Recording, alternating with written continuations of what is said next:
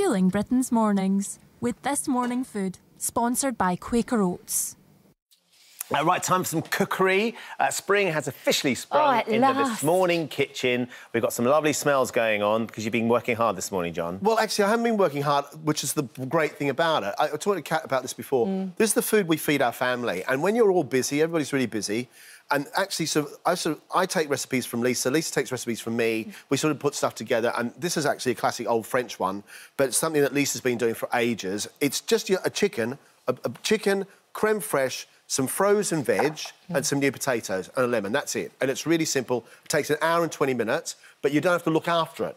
Right. It's not like your kids. So you... It's great. Nothing's so like you just kids. pop it in the oven and then come back and it's kind of all done. Yeah, we're sort of going to go halfway through. So what you do, take a chicken, 300 grams of creme fraiche, and I've got quite... And you actually fill the inside with creme fraiche, which is a bit of a weird thing to do. But creme fraiche is interesting. Not easy to do. Do you want a hand there? Thank you very much. Creme fraiche is that... What happens is, creme fraiche is already cooked. That's it, done. Yeah, lovely. So that's it. It's already cooked. So what happens is it's stabilised.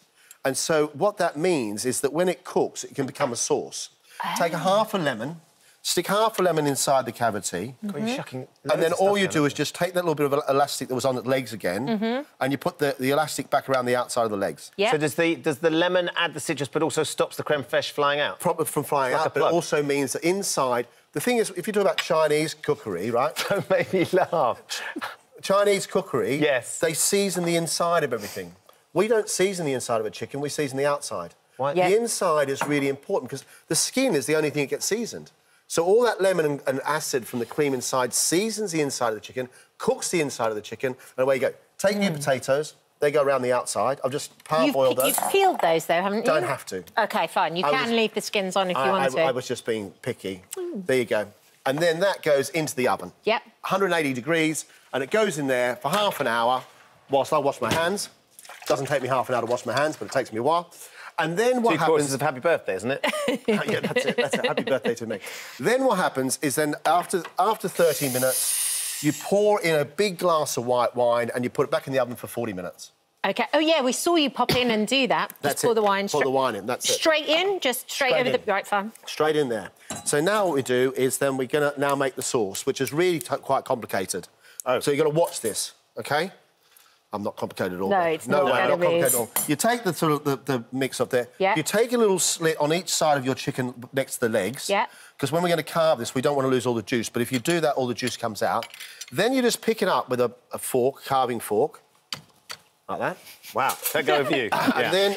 Mind the silk, John, mind the silk. Sorry. Pick it up, and then all the creme fraiche and all the lemon comes out. Oh, wow.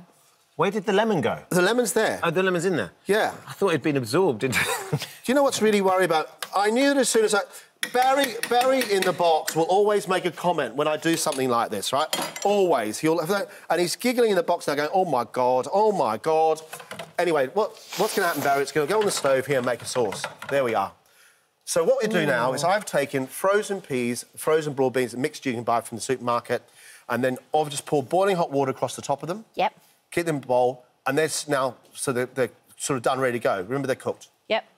So you did nothing more than put boiling hot water across them and just let it sit? No. In they go. That's it. No seasoning needed, nothing. Because it's all ready to go. Now, watch this. Because now, Barry, we're going to see how to carve a chicken. Now, this is going to make you go, ooh, ooh, ooh, now, isn't it, this really? is important, because I'm hopeless at carving, John. Right, I'm going to show you how to do this. It's really fast. And so if everybody... And I'm just going to chuck some spring onions in here as well. I feel like you're moving everything out of the way. Is this going to be dynamic and exciting? This is really quick. Because I think a lot of people find it difficult. Right, so... OK. You take the wings off first. Yeah. So the wing comes off, one wing, and then the other wing. So that's the first bit. Get rid of those. Yeah. That's where all the collagen is. For all those people who are having collagen, ladies and gentlemen. Oh, yes. There you are. Sorry. And they're very tasty. They're delicious. They're brilliant. Too. Then take where we slit the legs. Remember, we just slitted the legs to the sauce come out. Yeah. You just push it. You don't carve it. Oh, just sort of push that off. Push it off. And your chicken, because it's cooked and it's had the creme fraiche inside, is all lovely and tender, like... Really moist, isn't it? Like buttermilk chicken. Delicious. Right, so then I'm going to do that. I'm just going to cut a piece there because you guys are going to eat some of this in a second. Whoa. We are. There. And then do that one. And then we're going to take the breast off. OK. The breast is the easiest part because it sort of tells you where to go. The breast is clever. It's got a little line down the middle of it. It's called the breastplate. You put your fork on one side, cut down the side and you push your knife, just push it, don't carve it, push. Yeah. And the breast it's got to comes be away. super tender for that just to fall off like that. I mean, obviously, you've cooked that beautifully. But that's the sort of ready to go. That goes like that, done like that. There's how, if you want to make yourself a nice little bowl of soup. Yeah. There's your chicken bones. Broth, chicken Done. bones. It's a Ready to recurring go. Goes theme. onto here. It's a recurring theme. There we go. That And looks then- so juicy. Then your chicken goes there. I'm going to give you both a plate in a second, so you can just help yourselves. And then you can just go from there. So there you go, that. It's big chunks of chicken. Whoa. You want a big chunk of chicken. Yeah, I do. you do. I mean, that's no... Well, I mean, it depends upon... A big chunk of chuck. Danny's Now. coming in. Dan, Then you take come this and lovely come and get mixture stuck of in, mate. potatoes. So our lovely sauce we've got here. We'll get you So started. you've literally just now mixed it up. That's it. Let's mix the sauce up. And all you do then is just take that, put that together like that. You take some watercress across the top, and you've got yourself chicken for everybody, a big spoonful of sauce. Can we try some? Dan, please squeeze it. Was it creme fraiche you've put in there? Yeah. fresh. Yeah. Shoves it into the chicken. Looks a bit filth from here, doesn't it? Try that then, and tell me if that's filth. No, not the chicken. Oh, Let me have a little bit let's of have a this. bang on that. chicken. Come. Go on, grab a bit Put of some on there. There you go. Beautiful. Yep. Dan, do you want to There you go. take a look? And have a little One potato. potato. Should I do a bit of It's gonna these? bang on then? this. It's Cutlery nuts there. and salt. Okay, Everybody. here, Danny. Thanks, that's Kat. for you. You're Wow. welcome, Thanks Doc. very much. Cheers, babe. You're welcome. That chicken You're is welcome, delicious. Doc. You said that was surprise, Ben. No. Congratulations, I hear MasterChef's coming back, 20th year. MasterChef's on its way back. Oh, is it? John and Lisa's Kitchen's been Do it. announced as coming Peas are a back bit hard. in September. All sorts of things are happening. And that's coming from Fastest Danny chicken in the Dyer. world. I know. The peas are a bit hard. I'm a baker now, aren't I? But hold Bit on. odd. I like a bit of an al dente pea. Something that's a bit of a crunch in it. What do you mean the peas are hard? That's Have coming a from him bang, as have well. a bang on one of them peas, John, honestly. You're lucky I But wasn't take my judging crown a out. peg.